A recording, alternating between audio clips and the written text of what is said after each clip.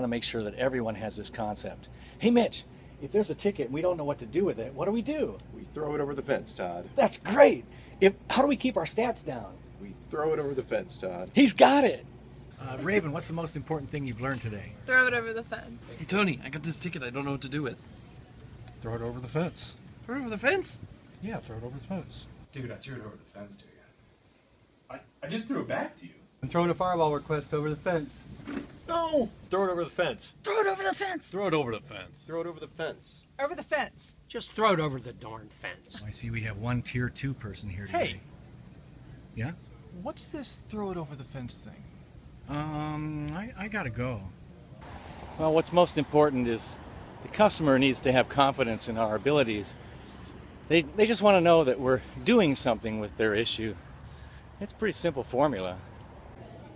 Stats? Stats. Our stats, let me tell you something, they've never looked better. Let me talk to you about the number of tickets in our queue. It is 0. I think it's starting to work. I think people are starting to pick up on this process. Hey, what are you doing?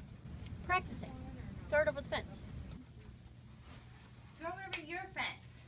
Throw it over your fence. Hey, throw it over your Throw it fence. over your fence. Contact our agent if you need anything else. It's working. It's working.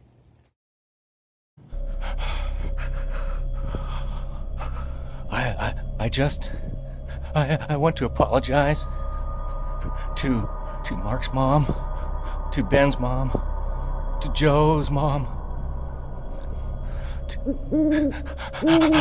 Throw it over the fence. Wrong! Throw it over the fence. Wrong! Throw it over the fence. Wrong! Throw it over the fence. Wrong! Over the fence. Wrong! Just throw it over the darn fence. No. Yes. No. Todd, I need you to talk to Phyllis.